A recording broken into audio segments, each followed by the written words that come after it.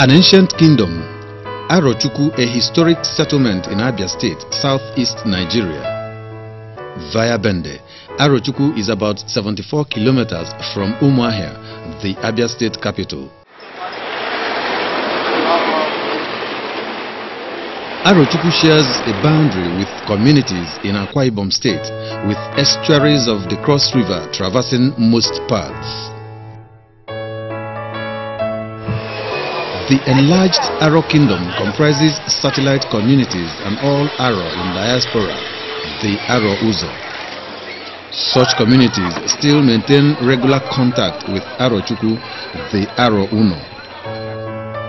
The word Aro, on one hand, is a short form for Arochukwu town. Aro is also the name of a people with their own unique Igbo dialect. A people who trace their ancestry to Arochukwu or acquired Aro citizenship through assimilation. Aro Kingdom is a kingdom without boundary. It is not a geographical boundary. You map out say this is the Arochukwu Kingdom. No, Arochukwu Kingdom is expansive. Arochukwu happens to be the nearest Igbo kingdom to the Atlantic Ocean. History says that we got involved a lot in the old trading in the olden days with the first white folks that came to Africa. Okennachi, Ibomisi and Ezeagwu are the three major kindreds in Arochukwu. The legendary Ezaro is the traditional head of the Aro Kingdom. The trio of Ezaro, Ezibomisi and Ezeagwu form the Eze in council. Okennachi kindred normally produces candidates for kingship. It is a royal kindred in Arochukwu.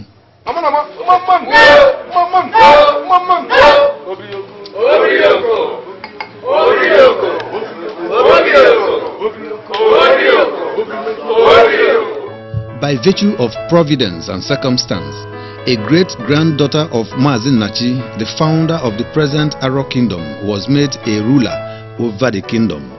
Nene Mbokwo Udo Omini Okennachi ascended the throne as the fourth Ezaro and wore the coveted crown as queen for 26 years. The Omwaro is a national insignia of the Aro Kingdom.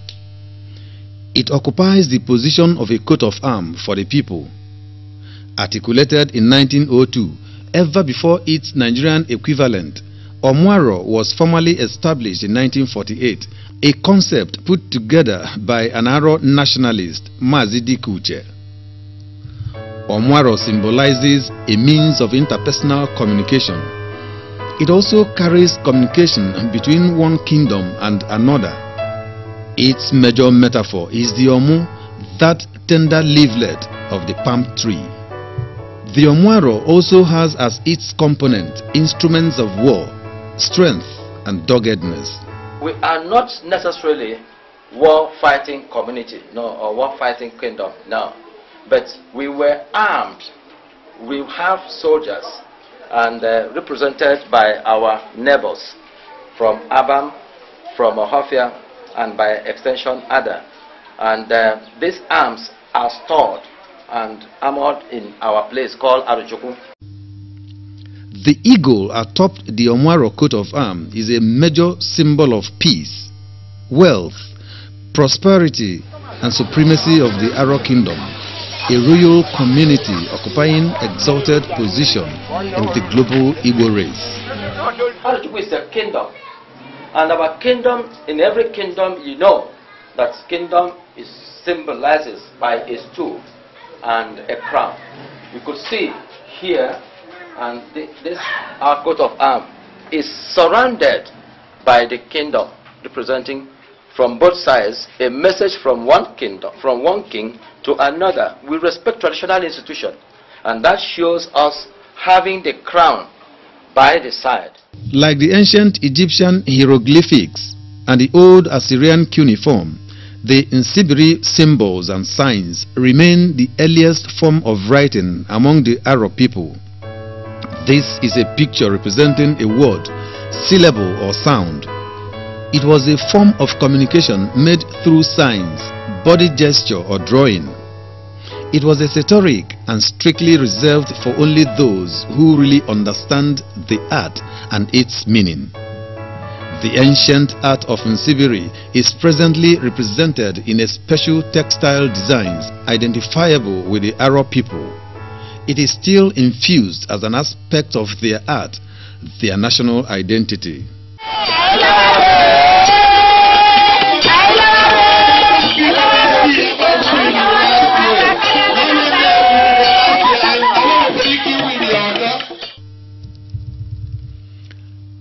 Arochukwu was privileged to be among the black communities that had the imprint of the early British explorers and Presbyterian missionaries.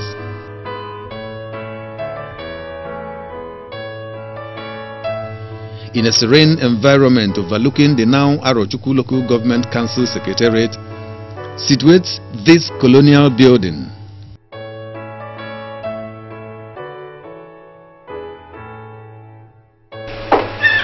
Here, a colonial district officer in yesteryear's Aro resided and administered his jurisdiction.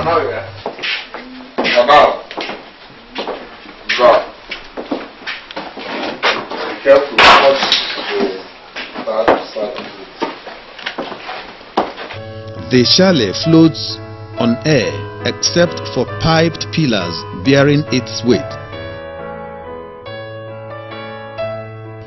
The stairs give it the look of a story building.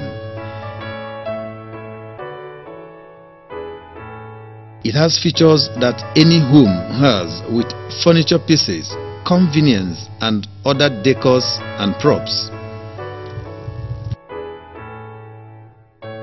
The environment surrounding the building exudes age, passage of a long period of time.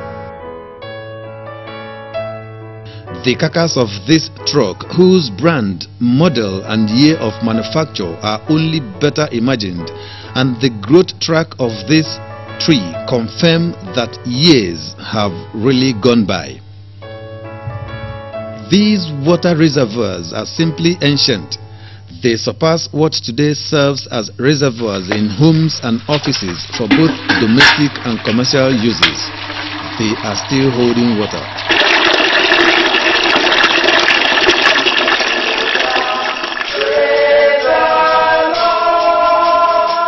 The Hufgoldi Theological Institution serves as a training ground for both lay and pastoral enthusiasts who chose the path of Christian evangelism and doctrinal ministration.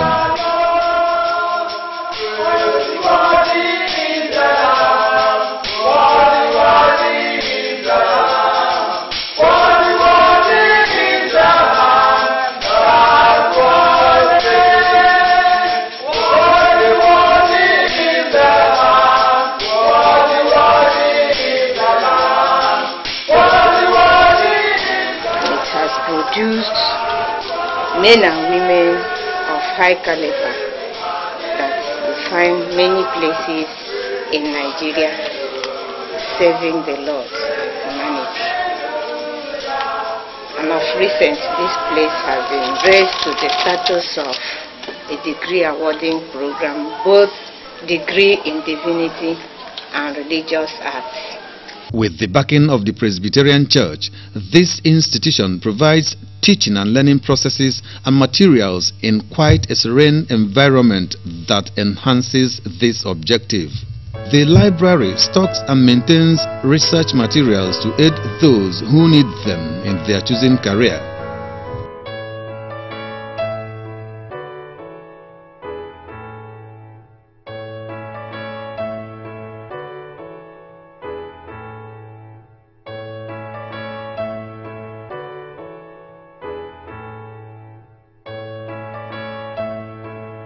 After the British Aro War of 1901, Arochukwu witnessed the landmark arrival of a Scottish missionary lady, Mary Slessor.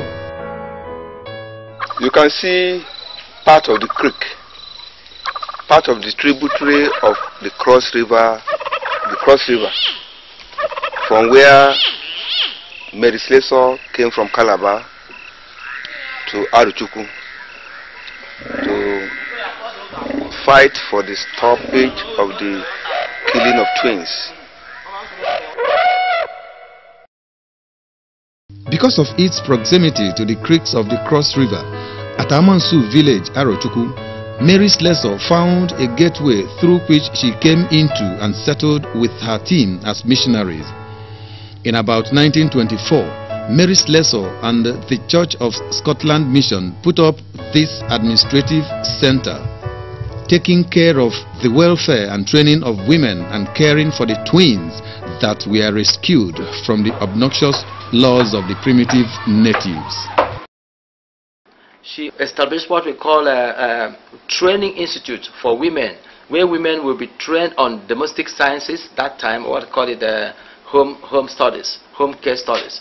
She introduced it in Arochukwu and was offering free medical services in those days through the missions in Arochukwu. She spent in that time living here was like living in a terrible place. Apart from the welfare center, Mary Slessor established 2 arms of school for the primary and secondary education of the local people. This singular gesture greatly impacted positively on Aro people ahead of their neighbors. Mary Slessor was one of those who contributed heavily to Aro culture and tradition, to Aro custom and tradition. Mary Slessor, when he came to Arochukwu, he tried his best to maintain the peace, to stop the killings of the twins, and preach about the gospel and bring Christianity. She was a great woman. She did a lot of good things here. Brought us education, brought us religion, Christianity, and taught us how to be sane, and taught us how to live well in God's way, and also live educated, to have to learn how to do things better. She kind of put up good lives into our people here, and we appreciate it. Her coming to this part of the Igbo land helped Arochukwu to realize that what we were doing in the past, rejecting the twins, were not good. She also contributed a lot in educating our people, ensuring that women got trained, got listed in schools, and our men also got listed in schools.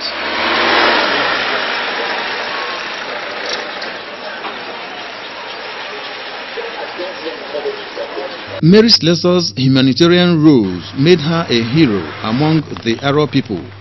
Her native land, Scotland, appreciated her efforts and contributions to the people of Arochukwu and southern Nigeria. Slessor's portrait adorns the Scottish £10 currency note. Beyond this, a representation of the areas she covered in carrying out her good works, including Arochukwu, remains visible at the back of the same currency note as one of its features. Ujari is one of the historic villages in Arochukwu. Originating from the legendary Eje, Ujari and other communities like Ajali, Ufuma, Ndikelyongu and Ndiopaleke in neighboring Anambra State came into existence as human settlements. Had 2 sons. The first son is Okwereke Eni. The second son is Oti Eni. Eni Mborola settled in Ufuma in Anambra State. His first son, Okwereke, founded a settlement called Indi Opaleke in Anambra State. Then his son, Oti, had a son called Ojioti. It is Ojioti that founded Ajale after the defeat of the Akpo people. Now, Ojioti had a very successful son called Okoroj. There are links connections and historic evidence of such primordial relationship. Igbo Eze Nwaka Akpo, 17th century, when the descendants of this village went to Anambra and fought with the Akpo people over Ajali. This Igbo in our language means door. They captured it as a sign of victory and brought it to this place for keeps. You can see this happened in 17th century.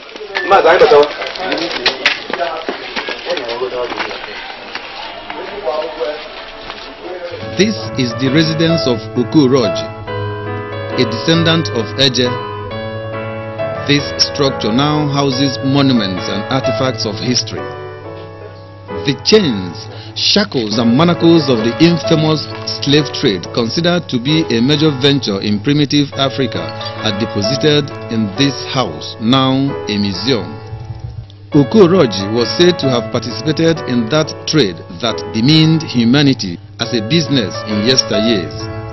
As a house of antiquities, the Nsibiri symbols and drawings are reproduced on the walls and components of the museum. The museum still retains the sitting positions in the days of yore, when the people gather to discuss matters of communal importance. No changes or alterations have been allowed in what had been in those years of Mazi Okuroji.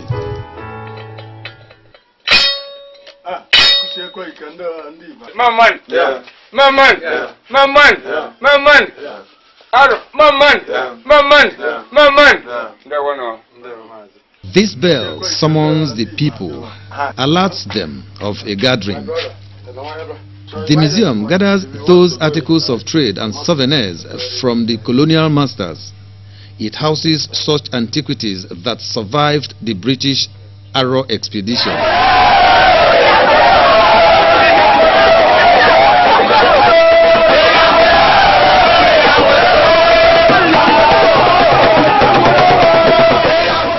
The annual Ikejiaro Festival is a diversified cultural event that binds Aro people.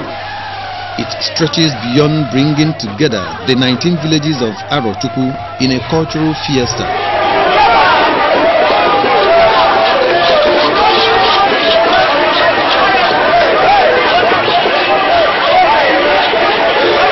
Communities and towns that have links with the Aro Kingdom find in Ikejiaro the opportunity to mingle with their ancestral root.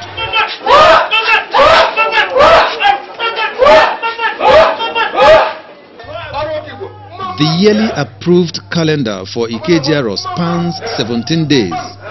The 11th day is the Afosu. It is a day set aside for entertainment of guests, visitors and foreigners who are resident in Arochukwu.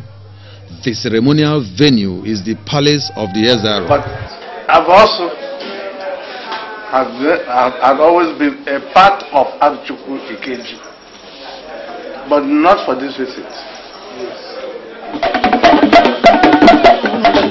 The Nkwebe Ibomisi, the 12th day of Ikejiaro, is the day of retreat at the central square at Oguibomu.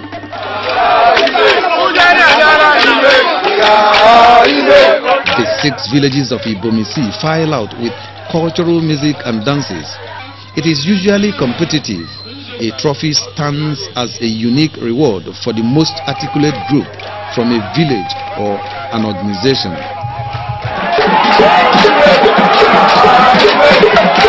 A unique aspect of Nkwebe Ibomisi remains the traditional wrestling bout among youths. Muzzles are flexed, challenges thrown, opponents dead, weaklings floored.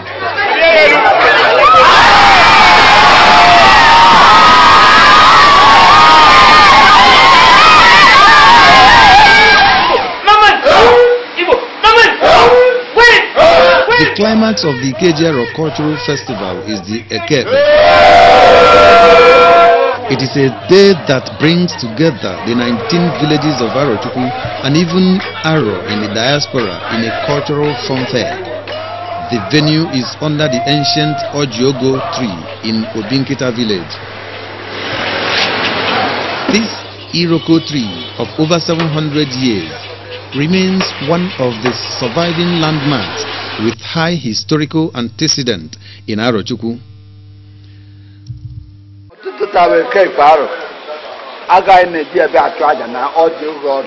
These elders believe that Ikejiaro culture is an inheritance from their forebears. Their firm promise and undertaking remains to perpetuate and hand it down to generations unborn. They take care of the traditional rituals. Ikejiaro means quite a lot. We have 17 days in Ikeji. And within the 17 days in Ikeji, I will make it sure that Warrior is buried.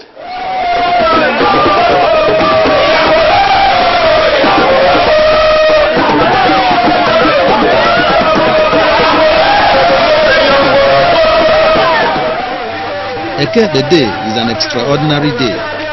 The influx of dances and masquerade groups from the diaspora has contributed in adding color and meaning to the Ikeji festival among the Aros. This masquerade group comes from Okija, Ihiala local government area, Anambra State.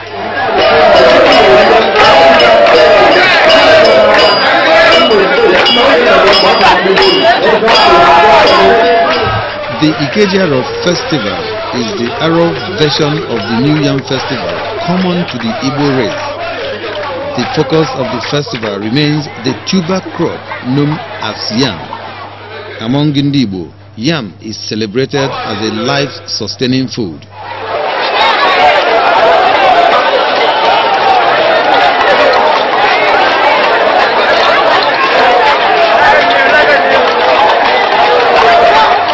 The Ikeji Cultural Festival remains the most important and widely celebrated culture of the Aro people.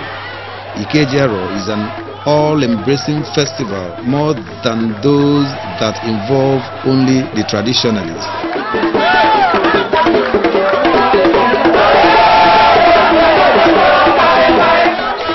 Another purpose of the Ikejiaro, apart from bringing together all Aro from far and near, is to honor Osim Nnamdi, a hero and war leader who died in battle.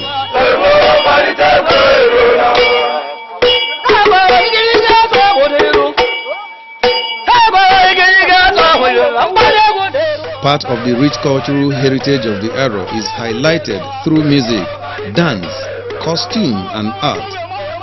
The major street traversing the arena becomes loaded with a beehive of activities. The event turns into a real cultural carnival. Spectators line up, groups and troops file in to perform and to entertain. The youths remain the active participants.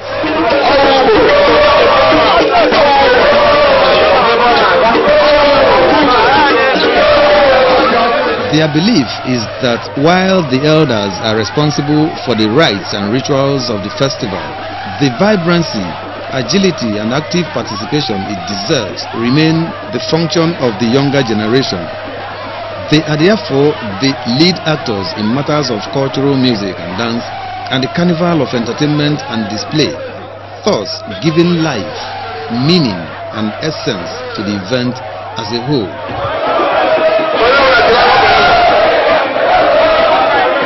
Ikejiaro Festival has been with the Arochukwu people. It will remain with them. Its unacceptability by the Christian faith simply calls for positive changes and reformation. This, if successfully achieved, removes its ritual, fetish and animist tendencies, making it the real general tourism destination from the historical Arochukwu, southeast Nigeria.